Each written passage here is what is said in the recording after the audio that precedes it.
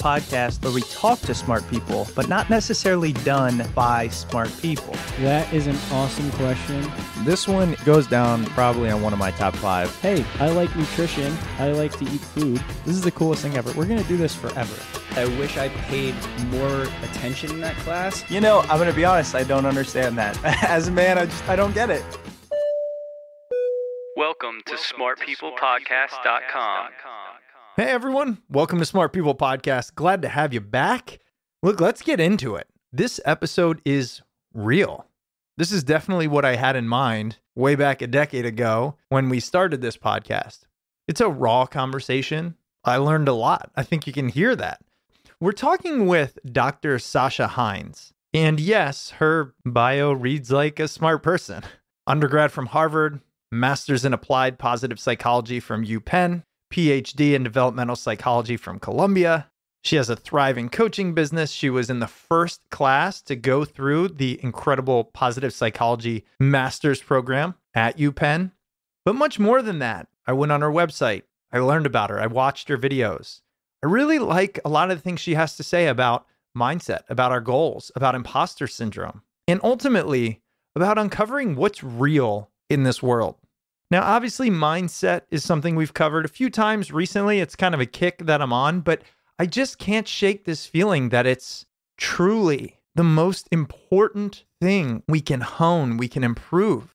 And along with that is everything else, how to feel our real feelings, how to be open to them, how to interpret them. So, like I said, it's a real episode. Now, I'm trying to keep this intro short. One thing I do want to say is we received a very thoughtful, well-written message from somebody who was voicing their opinion on sponsors and not necessarily loving episodes being broken up by sponsors. And first of all, we really appreciate any feedback. We responded to them. It's a great learning opportunity. The other thing is, in an hour of content, we might have 4 or 5 minutes of sponsors. And truly, I think the podcasting medium has been great for highlighting some really incredible companies. And I hope that you take a chance to listen to those. And if it's something that you're thinking about, go check it out. Use our links. Not only does it support the show, it's a huge reason we've been able to do this podcast for literally a decade. But here's the alternative. If you really can't stand them, if you become a Patreon supporter for $5 a month, you get ad-free episodes sent directly to your podcast player, just like any other podcast. You don't have to do anything technologically difficult. It's basically a click of a button and no more ads. Either way, we're putting a value to the content we put out, and we appreciate you listening and being a part of it. Of course, comments and recommendations are always welcome. You can reach us at smartpeoplepodcast@gmail.com. So without further ado, let's sink into this one. So excited to talk to Dr. Sasha Heinz in this episode. If you want to learn more, she is at drsashaheinz.com. Can't wait to bring you this one. Enjoy it.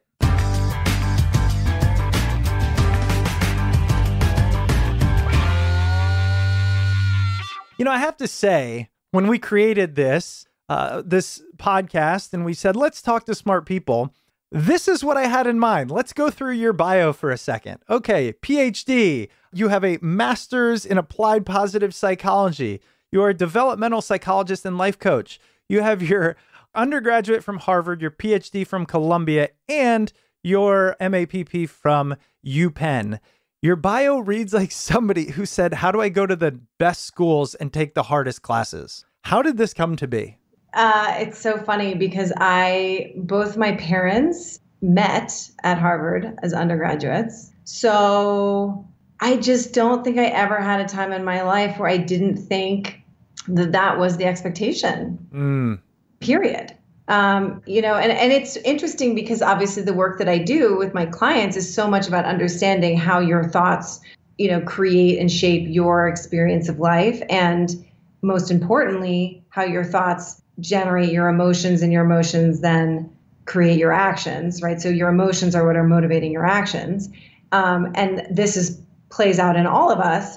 And I had this totally unconscious belief that, that my expectation was to go to an Ivy League school. I think maybe became more conscious later, but like the must of it was totally unconscious. Like, I didn't see how that was weird. Well, are you thankful for that though? Because sometimes I feel like this idea of thoughts, actions, all of that, I feel like it's just the secret sauce to, well, now let's just implant our children with these thoughts like go to Harvard and be happy and make money and all this stuff. And they'll just do it unconsciously and be better off than if we don't implant those thoughts in them. I know that's not true, but are you thankful for having that?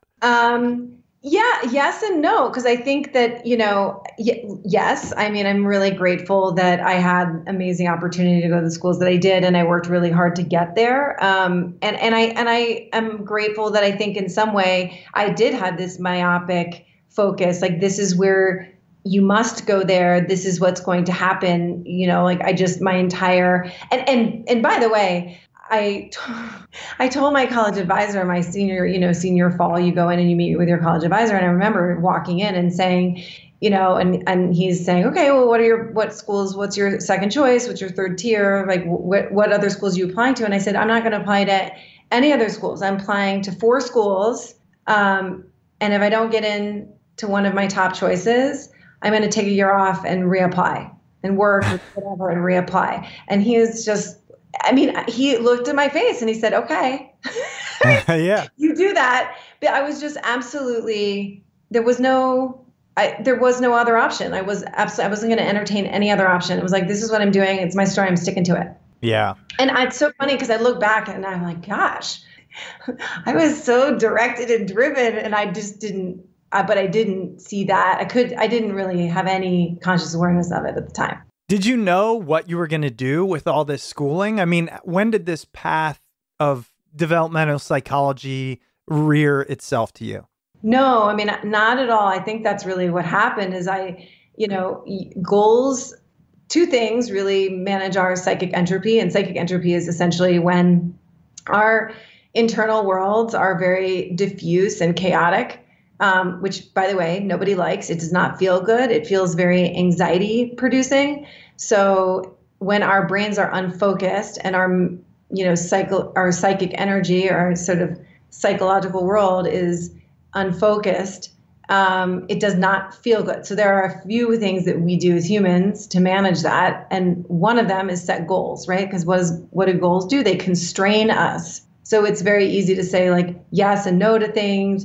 We can put things in proper, we prioritize things. It becomes very clear what matters and what doesn't, right? Like what we're going to do in this next hour becomes very clear. It doesn't require a lot of mental energy. I think a lot of people who fantasize about being entrepreneurs and working from home, like, oh my gosh, that sounds like so much fun. It's like, well, you know what happens? You have to become a master at managing psychic entropy because you don't have anybody telling you externally what to do. Right. Right. And which is its own skill and surprisingly difficult. So 2 ways we manage psychic entropy is having a goal or also asking questions. So think about like a research scientist has a question and hypotheses that sort of drive their thinking and constrain their thinking. So, I had this goal in my early years to go to Harvard. I really, really wanted to go there. That was the goal. Everything was about that. And then I got there and not only was I in college and, classes don't meet as frequently. I'd been in a high school that we had Saturday classes. So, I was in school. I felt like I was in school from like 8. It was a boarding school. So we went from 8 until check-in at our dorms was like 10:30. So there wasn't a minute of my day that wasn't scheduled and directed. So then I get to college and nothing is scheduled and directed except for a few hours of my week. And my big goal that was constraining everything was no longer there. And I mean, the great unraveling. Yeah, I struggled big time with that. And which was didn't feel great and was unfamiliar. And I had a very hard time in college, just did not have an easy time emotionally. And I think so much of it looking back on it, I'm like, oh, that's exactly what happened. It's just like, you lost your kind of reason to be. And which is so silly, right? It's so silly that like what the big goal is like going to a college at 18, who cares? But from my, teenage brain. That was it. And then I didn't know what was next, and also managing all of this sort of unstructured time. And man, I struggle with that. Well, I think you just defined so much of everyone's experience, myself included, where this podcast came from. It's kind of insane in that, and everyone knows my story, so I don't want to go too much down that line, but my goal was to make X amount of money. I mean, it was 6 figures by 25, 7 figures by 30. That's it. Every decision between 16 and 22 was made off that. And then I got there, to the 6 figures part and lost it because that goal was hit, and it actually didn't even meet the expectations that I had. This, I feel like, is probably what most people come to you for. I feel like this is at the core of a lot of people's struggles, is if we even accomplish the goals, they're not necessarily what we want. This idea of hedonism and all of that, which has a direct link to positive psychology. So I guess my first question to you around all this is, if goals help us constrain ourselves, but oftentimes they are not the end we want, what do we do? This is such a good question. I think this is at the heart of it, right? It's like, this is, by the way, why sometimes, life on Instagram can be so frustrating, because there's a partial truth to everything. there's a piece of what, be a goal digger or whatever. Yeah, sure. Great. Setting goals is really a good thing. I'm a big proponent of setting goals. I think there's so many awesome reasons to set goals. I encourage all of my clients to set really big, tenacious, impossible goals. But when we get into trouble is when we think that the goal, that the accomplishing of the goal, the end, is going to somehow make us feel better. It's going to solve some inner wound, right? Or some inner need. And that is a terrible reason to set a goal. So I want to make a certain amount of money. The question is why? Why do you want to do it? Are you doing it because the challenge of it, because you want to see what's possible for you to accomplish, because you know that to get to that level of income, it's going to require you to up level your, professionally, it's going to require you to, show up, just to mature as a professional and to learn more and to develop more mastery. Like, those are all great reasons to set a goal. Like, I'm all in if that's the reason, because all of those are intrinsically motivated, right? If you're doing it from that internally driven place. But if the reasons that you're, going after some goals because there's some in there's some should or must, or, I ought to, or it's something you think like culturally it's the right thing, or this is what will make my parents proud. When the motivator is external to you, it's never going to work, because you might grab the brass ring, like you might achieve the goal, but it will never solve the need. Right? The emotional and psychological need. What happens is you get on that treadmill and you're like, okay, I achieved this. And then it feels awesome for 5 minutes. And then you're like, oh, I got to get back on because I need to get that other thing, because I need to, right? It's like, I need to fill that void. Right.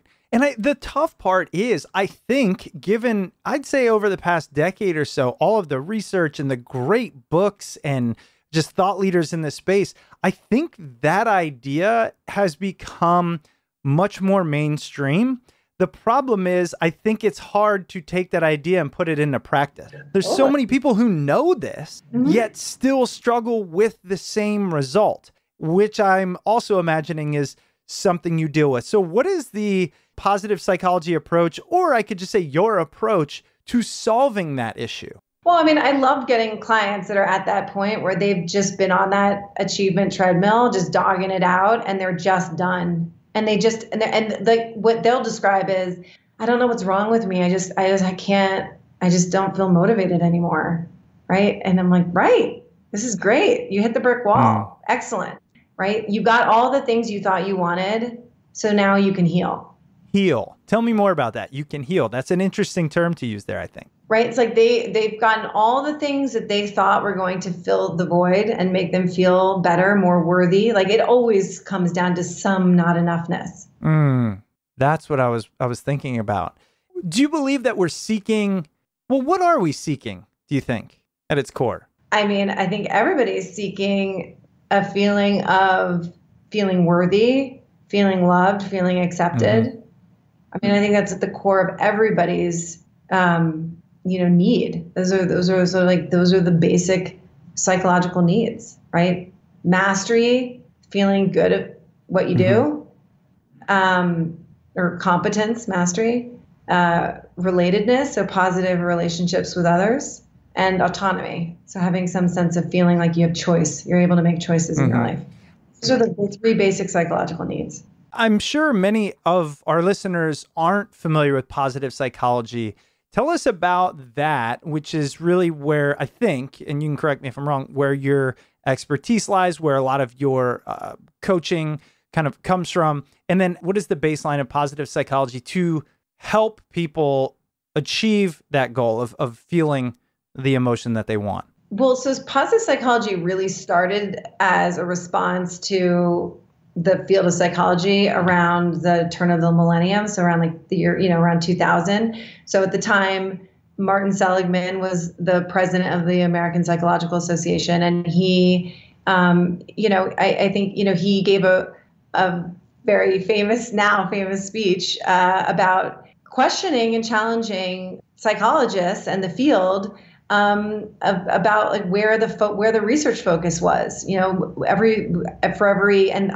a lot of different statistics here, but more or less it was like for every 7 articles written on disease and disorder, 1 was written on health and well-being. So we had a far greater understanding of pathologies and psychological disorders and dysfunction than we did have an understanding of psychological health and what that actually looks like and what are the correlates and causes of that and how do we cultivate it and what are people, what's going on when there's people have exceptional talents or they seem to be extremely resilient, right? They beat the odds. What's going on there? How can we deconstruct it? So there was sort of not to say there weren't people, there's like Emmy Werner and some other, Ed Diener was doing this research even before all this. But I think, Seligman was onto something and saying, hold on a second here. This is not to say studying, dysfunction is not important, but that we've lost a sense of balance in really trying to explore the full human experience. And now a quick word from this week's sponsor. You know what that sound means. The holidays are quickly approaching. Giving holiday gifts is great. Overspending on all those gifts is definitely not. So why spend more than you have to? Finding the lowest price is easy if you have Honey. Honey is a free browser extension that automatically finds the best promo codes whenever you shop online. This means you'll always get the best deals without even trying in over 20,000 sites such as Amazon, eBay, J.Crew, Sephora, Expedia, Target, Best Buy, and more. So I have to admit, I was doing a little holiday shopping for myself because I needed some pants. So I went over to J.Crew Factory, picked out 3 pairs of chinos, added them to the cart. They were already on sale, but I still clicked the Honey browser extension. It went through all the available promo codes, and it found me an additional savings of $34.47. How awesome is that? I guess I'm just going to have to take that savings and buy something for my wife. Don't tell her, though. It's a secret. Honey has found its over 10 million members over $1 billion in savings. Honey supports over 20,000 stores online and has over 100,000 5-star reviews on the Google Chrome store. So if you're buying gifts this holiday season, then you need Honey. If you're not, you probably know someone who is, so do them a solid and tell them about Honey. Honey can help make sure that you're getting the best price for whatever you're buying. It's free to use and installs in just 2 clicks. So get Honey for free at joinhoney.com/smart. That's joinhoney.com/smart. And now back to the episode. How does that then translate to that person who has, let's say, hit that brick wall? Mm-hmm. How does this idea of positive psychology drive the conversation, perhaps as opposed to going to I don't know how you would call it, normally trained psychologist? Well, I mean, I think that,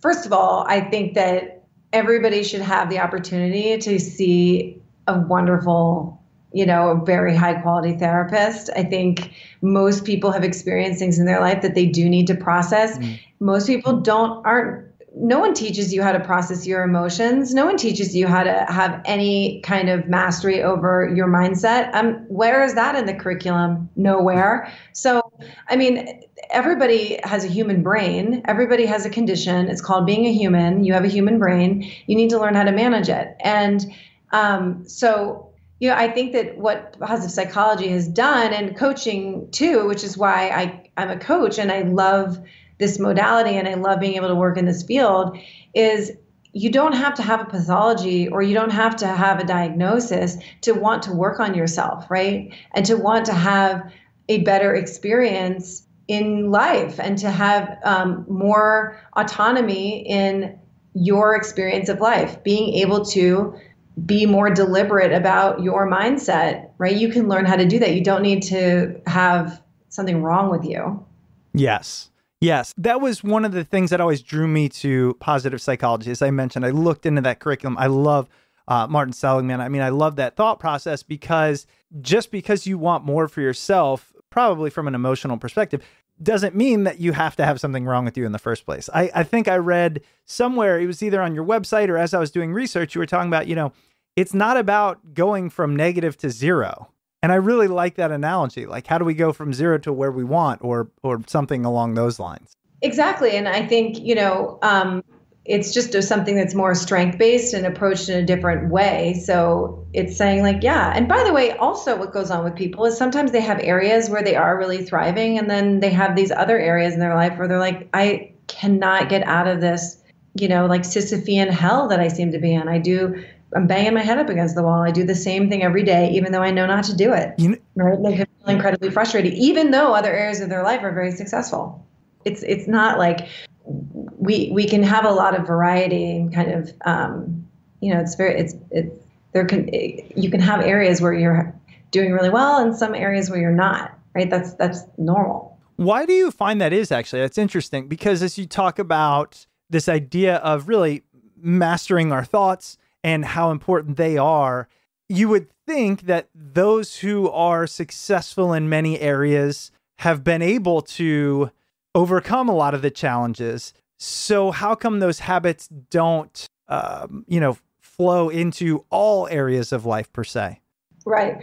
I mean, basically there's, which is one of the things I think is very fun about my work with clients is that you have to sort of understand that there is a biography of these belief systems, right? So you could be someone who really believes that you're really bright, you're really competent and capable. And so you've been very successful professionally and have a ton of, a belief system that may be very different about your physical health, right? And they're like totally incongruent, the two. I want to start with that, actually, this idea of belief systems, because as we've been learning on this podcast, we have talked to a lot of incredible people, and it is blowing my mind, this idea of the stories we tell ourselves, the belief systems we have. How do you think we can best identify negative beliefs and the ones that are actually being detrimental to our goals or the life we want to live? The first place I would say is just if you do an inventory of your behaviors, and look through each one of them. I mean, really true, like an honest inventory from the minute you wake up to the minute you go to bed. What are you doing throughout the day? If you were just to totally objectively, without editing it, without criticizing it, you're just writing down, every in 15-minute increments, like what are you doing? And then ask yourself, once you have this exhaustive list, is the doing of this thing moving me towards my most valued self, so who I want to be, or is it moving me away from that person? Wow. Right? That would give you a lot of information. What about doing the same exercise from a thought perspective? Because I really just started going over my day thus far, and I was like, I kind of like most of the actions, but a lot of the thoughts along the way are really not helpful. Do you recommend doing it from both perspectives? Like, what are you physically doing? And then what are you thinking about what you're doing? Right. So, you may be using a lot of willpower to overcome what's going on internally to do the things you're doing. But that comes at a cost, right? Because exerting willpower is exerting energy. It's exhausting, right? It's exhausting. Yeah. It's totally exhausting. So this is what this is how I describe it to my clients. I'm like, you're playing whack-a-mole with your thoughts all day. I love the game whack-a-mole, but man, what you just described, tell us more. How does that analogy work for you? Let's say you're working on a deck to give a talk, and every few minutes your thoughts are like, this isn't going to be good. This isn't coming together. Everything I'm saying is hackneyed. No one's going to be interested in this, or this isn't creative enough, or whatever the thoughts are. Garden variety negative thoughts about it, right? And all of those thoughts create emotions that do not feel good. Dread, shame, fear, right? All of those feelings. Most of those feelings lead to actions like procrastinating, hiding, avoiding, right? So if you're in that model, right, if that's what your mental model is, then in order to get yourself to do the thing, you're going to have to be dealing with and wrangling those thoughts all day long, right? So like that thought pops up and you have to sort of go to war with it, right? That's what most people do. Right. That's what I was just sitting here imagining. How many people are listening to this on their walk or in their car going, yes, okay, and then what? Like, because the next obvious thing becomes, okay, solve it for me then. Right. So, and you're like, yes, here's my business. Here's what I think there's a couple things. Like one is if you're really, if you're playing to your edge and you're challenging yourself, those thoughts are going to be totally normal, right? Because it's going to feel scary and threatening to sort of step up to a new level. That feels scary. So a piece of it is just allowing those thoughts to pop up and those feelings to be there and not attaching anything to it. Like nothing's gone wrong. It's just is exactly where I'm supposed to be. I'm supposed to be feeling this angst. I'm supposed to be feeling insecure. I'm supposed to be feeling all these feelings is totally normal, which is, by the way, a new thought. See how I like ninja'd a new thought in there? No. That's, yeah. Right? Yeah. There's nothing to be afraid of. There's nothing that my brain is generating right now that is real. It's just having a freak out because I'm doing something new. So one, what you want to do and to practice is not to do the like positive, in my opinion, not to do the sort of positive affirmation thing. Like, I'm amazing. This is going to be the best talk ever. Right. I am like going to blow everybody's mind. No, I mean, that might be too far of a reach for most people. And it feels inauthentic and it doesn't really work. And so then they feel like they're in this like tug of war between like the negative thought and the positive thought. It's like, what if the neutral thought was more like just an acceptance of, oh yeah, this is normal. My brain's going to have a freak out today, but I can experience the feeling of fear for 90 seconds. Like I can have that buzz. I can feel anxiety. I can have that buzzy feeling in my body and I'm going to be okay.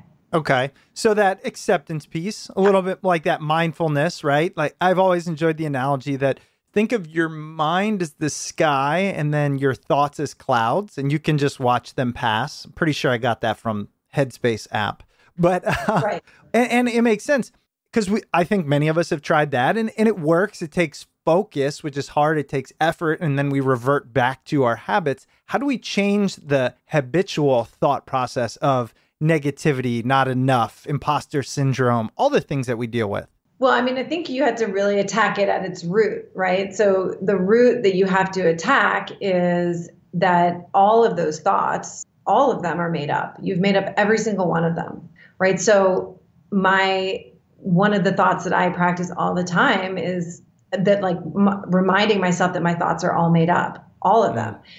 And when I'm in a moment where I'm having that feeling of anxiety or the feeling of fear or the feeling of dread, which happens on the regular, right? Anyone who's trying to grow is going to have those feelings.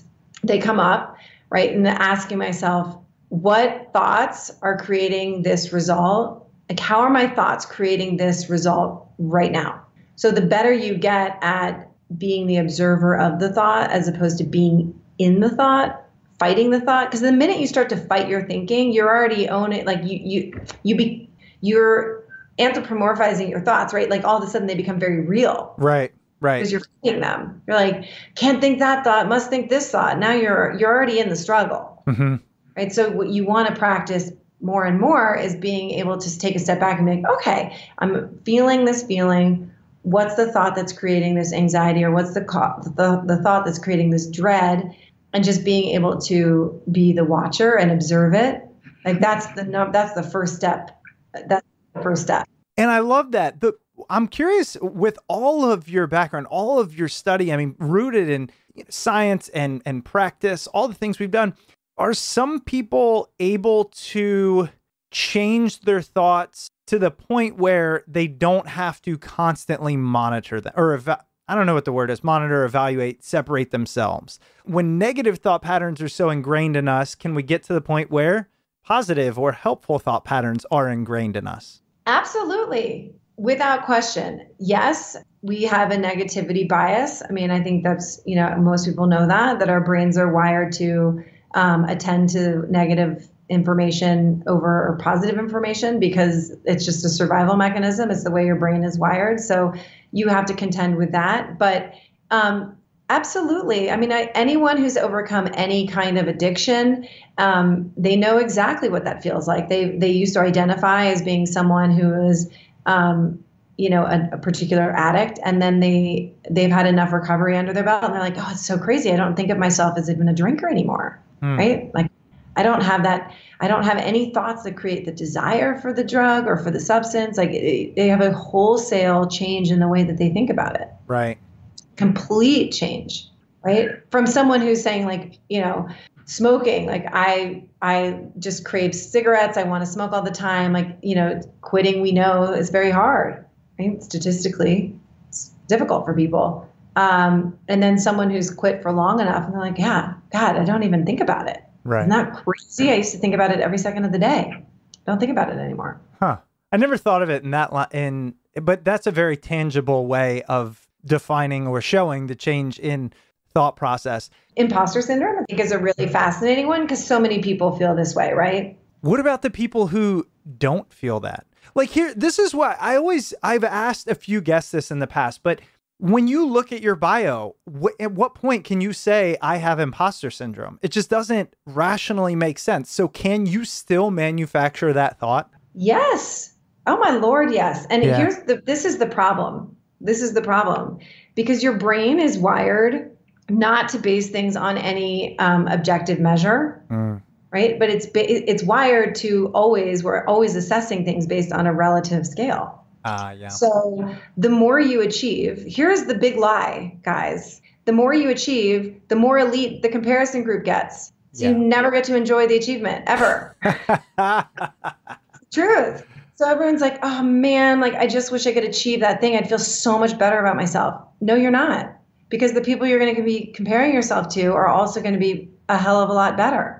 There's a funny research about the Olympics. Like, this is a sort of phenomenon where if you look at people, people Google it and like look it up online, the people that are least happy on the podium are always the silver medalists, because the counterfactual for the silver medalist, right? Like, the gold medalist obviously is like grinning ear to ear. And so, funnily enough, is the bronze medal winner. It makes zero sense rationally, right? It should be gold medalist is the happiest, second, the silver medalist is second happy, and the bronze medalist is third happy. Like, that's the way it should be, but it's not the way it works, because the way the brain interprets that situation is the silver medalist is comparing themselves to missing the gold. So they're feeling disappointed, right? They lost their shot at the gold medal. The bronze medal, the counterfactual, story is, well, I could have been in fourth place and not even been on the podium, not even got the medal, right? So they're just happy to be there. So your mind, gets you into trouble. So you have to learn how to manage that. So it's like there's no external accolade that's going to fix that problem. Okay, really quick, I'm going to interrupt this interview for a message from one of our sponsors this week. Away creates thoughtful products designed to change how you see the world. They started with the perfect suitcase, and now they offer a range of essentials that solve real travel problems. So all you have to think about is where you're headed next. Now, you may or may not know this, but I fly probably 100+ times a year. I honestly haven't added up the miles, but it is insane. And it's funny because just last week, I went to the wrong airport. Yes, I live close enough to 2 airports that I pulled up to Dulles, get to the security line, and they tell me, sir, you're supposed to be at Reagan. Needless to say, I missed my flight, spent a few $100s in change fees, a few extra hours in the airport, and wasn't pleased. Those unexpected hours drained my battery. Luckily, my new Away carry-on has a built-in battery that also ejects with the push of a button so you can carry it with you, and it meets all TSA requirements. That's just one feature of these suitcases. They are super lightweight. Oh, and if your bag ever gets damaged, they will fix it or replace it for free. Look, I could go on about the different parts about Away, the 360-degree spinner wheels, the removable laundry bag that comes with it. But really, I just want to say this. I travel all the time. And this is one thing that has made my travel easier, faster, and more organized. For $20 off a suitcase, visit awaytravel.com/smart and use promo code SMART during checkout. Again, for $20 off a suitcase, go to awaytravel.com/smart and use promo code SMART during checkout.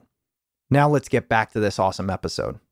Let's take this silver medal example, because we mentioned how the first step, and I really liked how you explained it, that first step of observing it. You can't do anything until you realize what's going on. Is this helpful, useful, etc.? But once we observe it, do we have to go to a deeper place and ask, why does this medal matter so much to me? And I mean, straying from that analogy, just thinking of everyone in life, right? If we are striving for something, whether we accomplish it or not, do you think it's almost more important to ask, why are we striving for that thing? And not only why, but can I get what I want without that thing in the first place? Yeah, I mean, I think the why is an absolutely, is deeply important, because if the reason if what's motivating you is sort of back to the, in extrinsic versus intrinsic motivation, but if the thing that's motivating you if it's an extrinsically motivated goal, then the not hitting the top or not being the best would feel like a massive disappointment, right? But if the goal is about showing up as your best, and you knew that day, like you put it all out there on the on the course, or you absolutely gave it your all, right? Then, and if you're really, it's an intrinsically motivated goal, then it's like, yeah, I showed up for myself. I did it. I'm really proud of myself. Right. But it requires, there is no magic pill. Like, it requires a ton of work. I mean, I think that I'm trying to do more running lately, and I did a half marathon this past weekend, and I am not a fast runner. I'm not going to win any awards for being a fast runner, right? Like, I'm a just slow jogger at best. And what's so interesting is, like, if I had just done a 13.1 mile training run, I would have been like, yeah, look at you. You just did 13 miles. So proud of you. Like, you set the, you're following through on your plan, your training plan. I would have been really pleased with myself, right? But then you put me in a competitive situation where all of a sudden now I have other people that are running with me. My time is being publicly recorded, et cetera, et cetera. And I am having to manage the hell out of my mind. Yeah. Right?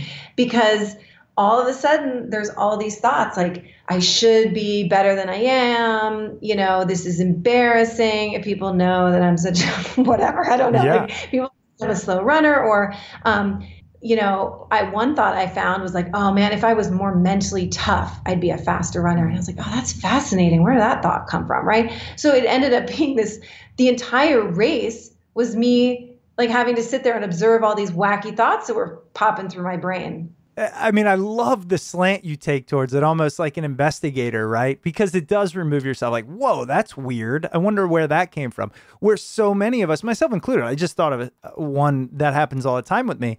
I'll just latch onto that and be like, that is me. You're right, yeah. brain.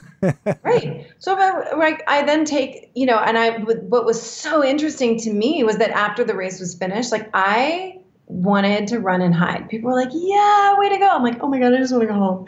I was so embarrassed. I felt so embarrassed. And it was such a weird feeling, because I'm sitting there going, okay, logically, realistically, I did exactly what I set out to do. I was using this as like a training opportunity, right? I showed up, I did it. I should have been a pig and slop. Like I should have been really proud of myself. I followed through on exactly what I set out to do. But my brain was not letting me have that experience of pride, which feels great. It feels awesome to be proud of yourself. I could not access that because I was so mired in all of these thoughts of like, I'm not good enough. I should be further along. I should be better at this than I am. I've already put in so much effort. Why am I not faster? Like my brain was just off to the races. And I was like, this is so fascinating, that this is like, I put myself in a situation where, it kicked up some dirt. This idea of extrinsic versus intrinsic values, motivation, goals, I think is really tough because, and I've thought about this for over a decade, extrinsic goals or extrinsic motivators are told to you. And so it's easier. Intrinsic, although we often think, okay, I know that I want this thing, or I know that I should follow what I value. It's really hard to know if those things are authentic or if they are still skewed by these stories. How do you help people uncover their true values and their true intrinsic motivators? It is a work in progress. And I think a lot of it has to do with how kids were raised and a lot of the messages they got as kids, So for some people, they were raised in families that were very nurturing and supportive of the child's own interests and passions and desires. And that just was the way that their parents were.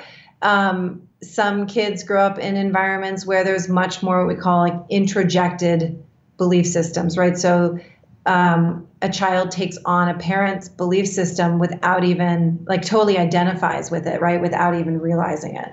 So their parents are no longer telling them what to do or what they care about or what's important in life, but they've internalized that voice, right? They've internalized that narrative in their mind, and it takes, it takes some serious work to parse that out. What does the work look like for those of us that haven't done the work? For those of us that don't have a coach, how do we start to uncover it? I mean, I'm really coming from, imagine that person.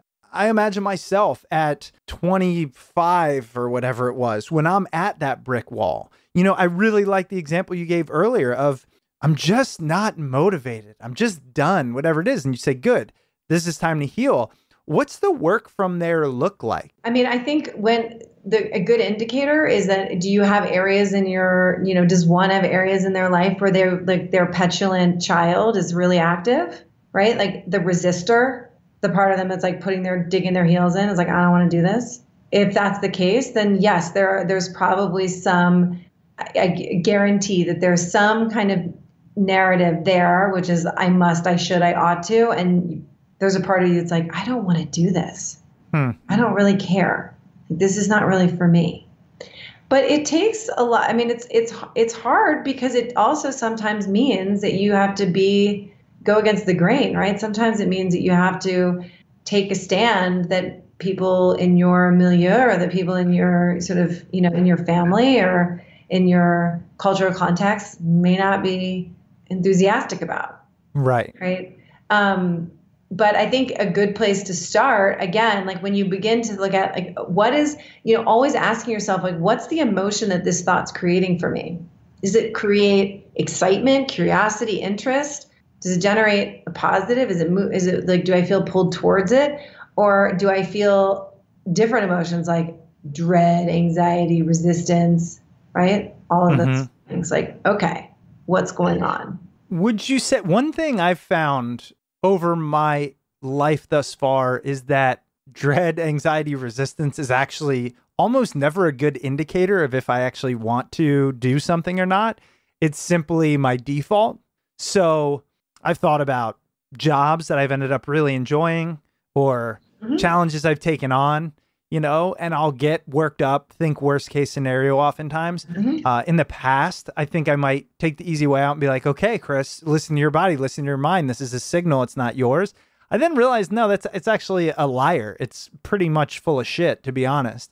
A, do you run into that? And then B, from a psychologist perspective, or even when you're doing coaching, how do you help people unravel, hey, is this an area you really, it's just not what you want to do, it's not at your core, or this is just resistance you've created? I think that's a good example with you at work. Like, what were the thoughts that were creating that anxiety and dread for you? That's a good point. Yeah, oftentimes it would go back to things like impostor syndrome, right? Like I'm not good enough to be here. I'm not good enough to do this. There's smarter people, et cetera, et cetera, et cetera. Follow that line of thinking. Okay. Right. So again, every single piece of that whole train of thought is all externally, it's all like external drama, right? It's all about like, they're going to judge me. They're going to find me wanting. I'm not going to live up to whatever their expectations are. I'm not capable of living up to their expectations. They're going to find out that I'm really, a gilded piece of shit, right? What I mean is like, the dread and the anxiety and the resistance, like that's sometimes is a good indicator of when you've got extrinsic stuff going on. And that's exactly what those thoughts are, right? Instead of just sitting there turning those thoughts around, I'm doing this because and then fill in the blank. I want to because blank. I think I can help add value. I can use my strengths. This is going to be amazing because I'm going to get to grow, right? Like I just turned in an application for something and it was fascinating because I have turned in a number of applications in my life. I've been in school forever. So, and there are ones that you turn in and you're like, oh, you're absolutely riddled with anxiety that they're going to judge you and that they're going to, you have people looking at you and deeming you worthy or not, right? That's what's happening. Yes, she gets in, no, she doesn't. And I would be riddled with anxiety and fear. And then there are times when I turn in or do something like that and I'm like, oh my God, I'm just super excited to have this opportunity. Like I got this opportunity. I would grow, I would develop, I would mature in my thinking. Like this is going to be such an amazing opportunity. And so when I'm in that when I'm inhabiting that mindset, I don't feel anxious. I don't feel that dread and resistance. I feel like curiosity, excitement, and I'm eager. I'm psyched. And I think like, okay, if I don't get it, I'll do it again. Or I'll figure out how to get that growth or whatever the learning or the opportunity that I wanted in a different way. Like I'm able to access more creative thinking. I apologize if you're going to hear this and go, yeah, Chris, what do you think we've been talking about for an hour? But I had a little moment here, which I think in the simplest form was, if you want to lower the perhaps stress or anxiety around your decision-making or your thought process, it's just once you know who you are, then you can know what your, and I'm going to call them goals, but what your aspirations are. And then if you make decisions based off of those aspirations rather than outcomes or others' opinions, it's going to be a lot more smooth sailing, again, regardless of what happened. Yeah, definitely. Right. I mean, if if you are truly doing it for your growth and to improve you, right? You want to evolve. You are like, this is an opportunity to take me to another level. Then it doesn't have that same feeling of like, oh my God, I'm up and there's, the 10 Russian judges are about to give me the numbers. Right. And now a quick break from the episode for a few words from this week's sponsor. When you're selling online, getting your orders out can be a real pain. It's time consuming, expensive. There's so many carriers to choose from. How do you know you're making the best choice? That's why you need ShipStation.com. It's the fastest, easiest, and most affordable way to manage and ship your orders. ShipStation is awesome and it's a breeze to set up. It's literally 4 steps. You pick your selling channel, you pick your shipping carrier, you pick your label layout, and you choose your ship from location. That's it. You're up and running. ShipStation helps you get out orders quickly, saving money on shipping costs and keeping your customers happy. No matter what you're selling, whether you're on Amazon, Etsy, your own website, ShipStation brings all your orders into one simple interface. This makes it really easy to manage from any device, even your cell phone. ShipStation works with all the major carriers, including USPS, FedEx, UPS, and even Amazon Fulfillment. So you can compare and choose the best shipping solution for you and your customer. No wonder ShipStation is the #1 choice of online sellers. You'll ship more in less time with the best rates available. And right now, Smart People Podcast listeners can try ShipStation free for 60 days when you use offer code SMART. There's absolutely no risk. You can start your free trial without even entering your credit card info. So why wait? Get started today. Just visit ShipStation.com, click on the microphone at the top of the homepage, and type in SMART. That's ShipStation.com, then enter offer code SMART. ShipStation.com. Make ship happen. And now back to the episode. You know, it's like blowing my mind about this. I mentioned I had an interview earlier this morning, and I was talking to this economist who proposes basically a new theory of economics. I mean, it's pretty fascinating. His take is there are many things we do just for the sake of living. He calls it will. It's really interesting. He was essentially, as an economist, saying it's okay to do things for the sake of doing them, and that is actually part of our rational mind. And then here you are saying something very similar, and it's just hitting me because if you stop trying to make all decisions based on desired outcomes, optimizing your time and energy and money, honestly, you're living a little bit more authentic of a life, which will lead to better results regardless of the true outcome. Yeah, I mean, I think it takes a lot of work for people to stay conscious, right? It's very easy for us to be like, oh God, like I'm feeling a negative emotion I don't want to feel, like, let me distract myself, right? Right. Shoot me up with some emotional Novocaine. Like, I'm sorry, where's the snack? Where's my Instagram feed? You know, where is the glass of whatever, the cocktail after work, right? It's like we want to distract ourselves in any way we can, right? So it's very hard. It does take, it's not easy. It takes a lot of work to sit with yourself and be like, ooh, okay, what am I feeling? What's the source of this emotion? What am I telling myself that's making me feel this way? Is that a thought that I like? Is that a thought is helping me? Is that a helpful thought? Or is that a thought that just I've made up and isn't helping me at all? It makes me feel terrible, right? But it's, what I think is so interesting is that intrinsic and extrinsic motivation are just thoughts, and they're always available to us. There's always an intrinsic reason to do something. And then there's also an extrinsic reason to do something. It's like, what's the story you're going to pick, right? So like, as I said, like I wanted to, if I was doing a 13-mile training run, it would have been for me, by myself, nobody knows. And I would have been super proud of myself. Why? Because I'm telling myself that I'm awesome, because I've followed through on my plan, right?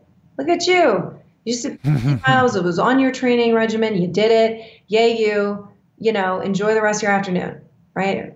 Enjoy your Saturday. But the second I got into a different, like exact same circumstances, 13 miles, but I'm now doing it in the context of a race, right? And all of a sudden, like I could feel that my extrinsic orientation is finely tuned, right? So here all of a sudden I'm like, whoa, isn't that interesting? Like this whole other, it's like a part of my brain woke up, right? And so it was generating a totally different narrative, right? Which is, compared to these people, you're not good enough. You know, you're a lame runner. I mean, it was the dumbest stuff I was just like, oh my gosh, if anyone had a recording of what is going on in my brain, like this would be amazing. Right. So it's so interesting how it's like same circumstances but I have a choice, and that's what you get better and more skillful at, right? Is being able to pattern interrupt. Like, okay, that's my pattern. Fueling my achievements from that place of like not enoughness, and I gotta hustle more, gotta do more, gotta be better so that people think I'm worthy. Like fueling yourself from that place is exhausting. Man, get out of my head.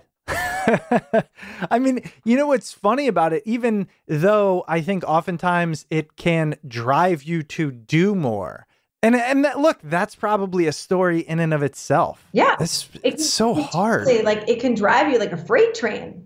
Right. I was just thinking that it can drive you real hard, but in what direction and through what, and how much are you going to have left at the end? This is why, again, I think that the conversation about mental health, true well-being, right? It's much more nuanced than, set big goals, go after them, like achieve, right? It's more nuanced than that, because the reason that you want to achieve all these things is so you can feel better. That's what you're telling yourself. When I achieve this, I'll feel good, right?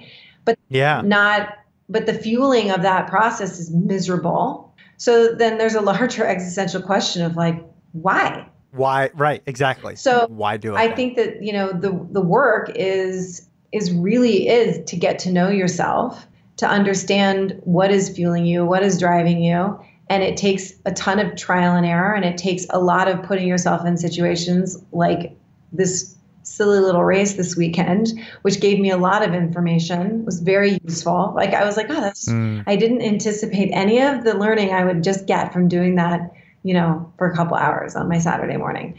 But like putting yourself in situations and recognizing like, oh, so interesting. Like when I'm running for me, it feels awesome. When I'm running with all this nonsense in my brain and it's being fueled from that place, it feels dreadful. Truly. Right. And so being able, and then recognizing that I have a lot more control over what narrative I'm telling myself than I think I do.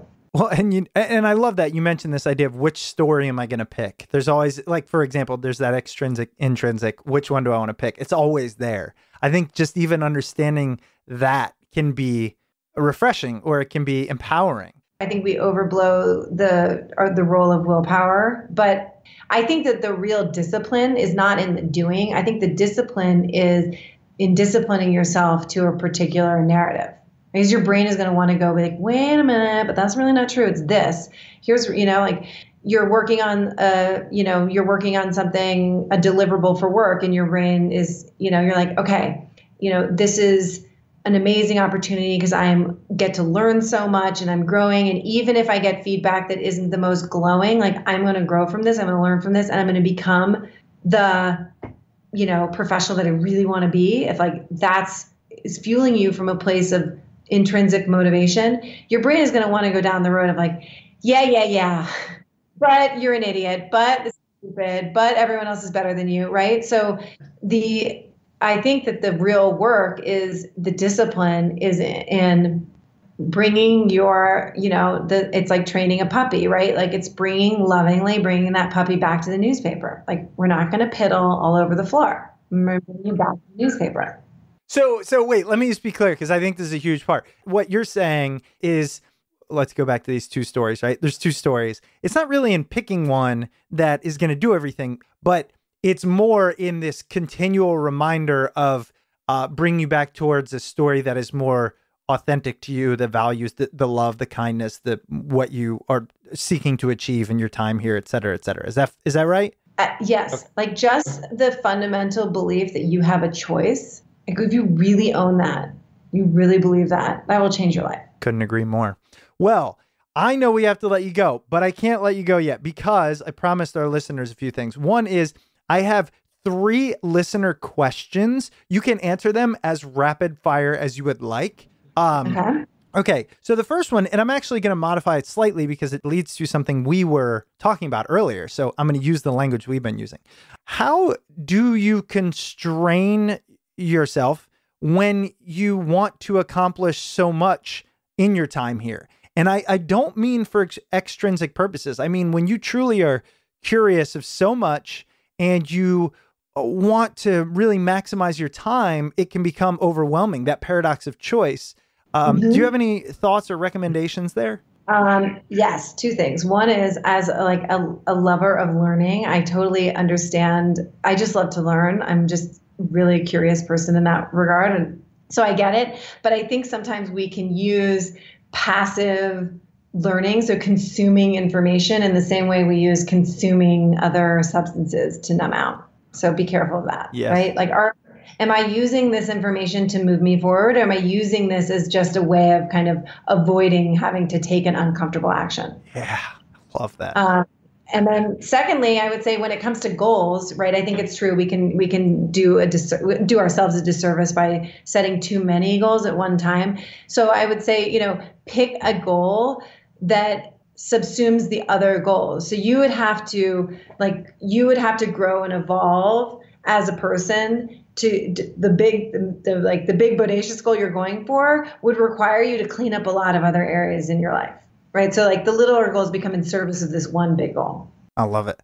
Next is this. What advice would you give? And this might not be in your wheelhouse, so take it where you would like. But if you have an adult child who refuses to launch And again, maybe you can take it from a parenting perspective or not, but however you would like. But what do you recommend as a parent to adult children who are not ready to launch, leave the nest, or own their own results and go out there and be a productive member of society? I would, the advice of the parent? The advice to the parent. Yeah. This is a parent asking. The parent, I would say the only person that you can change is you. So the worrying and the like micromanaging and obsessing about your child is a distraction from dealing with what's going on with you internally. And the question that I would pose is, right, if your child is sort of failure to launch and not taking responsibility for their actions, I would give you the exact same question, which is, where are you not taking responsibility for your actions with this kid? Let me ask you, how does that relate? Like, I've always thought about this. It's a real struggle. If you have a kid, you love them. Let's say they're in your house, right? They won't go get a job for whatever reason, mental issues or not. That's not the point. But how do you do that? You know, when you turn the mirror on yourself, but you're thinking, no, but this is about them. I want them to thrive. Right. But I think that the question would be is like, what if I, the question that I would give them is like, if you believe that your child was competent and whole, like it was your child was capable, how would you show up as a parent? What would you do? I see. How are you right? Because I think what parents don't realize is like we give our kids messages all the time. Yeah. Okay. Okay. So like I have to do it for you is a message of you can't do it yourself. Right. So where if you really believe that you're like, I want them to fly the coop there, like I want them to have their own life, I want them to be independent. Like if you really believe that they were capable, how would you show up? What would you do? Mm-hmm. Probably differently. Sure. All right. Last one, Sasha. What are the things we should do to not get stuck in the first place? I know you help people get unstuck, but what are some things we can do to just feel like we're progressing the way we want instead of getting stuck? I think it's more simple than people think. The one thing that you need to do to avoid getting stuck is being willing to experience your emotions. What gets us stuck is avoiding our feelings. All of our nonsense behavior, all the distraction, all the insanity that we do that gets us into trouble and creates more chaos in our lives is our sort of simplistic way of trying to distract ourselves from feeling something we don't want to feel in the moment. Wow. That's a great place to end, because now I know, myself included, I'm just up there in my head going, I need to journal. Like as soon as we end this conversation, I just have to write what's going on in my head because there's so much there. Yeah. Well, Sasha, first of all, thank you so much. This has been incredible. So fun. I love it. Your website is drsashaheinz.com. I want to just give some time to you because, you are this force out there. You're working with people, coaching people. Where else should we find you? What call to action? Can we work with you? All of those things. You're awesome. I am on Instagram. That's sort of where for musings and what's in watching my running journey. You can come hang out with me on Instagram. Same handle. It's at DRSASHAHEINZ. And then I work with clients one-on-one. I really love that intimacy of working with someone one-on-one. I think that when someone's really ready to roll up their sleeves and do the work, and it's not easy because you're going to feel all the stuff, all the inadequacy, all the incompetence, all of the shame and fear and all the stuff that's there. Feeling all of those things and getting good at feeling those things. That's what's required to achieve your goals. That's it. That's the work. That's the work. I was just thinking in my head, that's the work. And we can all go to your website if we need to get in touch with you or if we wanted to work with you. Is that correct? Yeah, exactly right. There's an application on my website and people can connect with me there. All right. drsashaheinz.com is the website again. Sasha, again, thank you so much for your time and being on the show. You left us all with a lot to think about. So much fun. Thanks so much. And another interview in the books. Hope you enjoyed that episode with Dr. Sasha Heinz. Dr. Heinz can be found on our website at drsashaheinz.com or on Instagram at instagram.com/Dr. Sasha Heinz. And that's DRSASHAHEINZ. And as always, if you enjoy the show and want to help support us, you can head over to iTunes or Apple Podcasts and leave a rating and review on the show. Or you can use our Amazon link located at smartpeoplepodcast.com/Amazon. Any purchase you make through that link comes at no extra cost to you, and it greatly helps support the show. If you'd like to reach out to us, you can email us at smartpeoplepodcast@gmail.com or message us on Twitter at smartpeoplepod. And of course, you can sign up for the newsletter at smartpeoplepodcast.com. All right, that's it for us this week. Make sure you stay tuned. We've got a lot of great interviews coming up, and we will see you all next episode.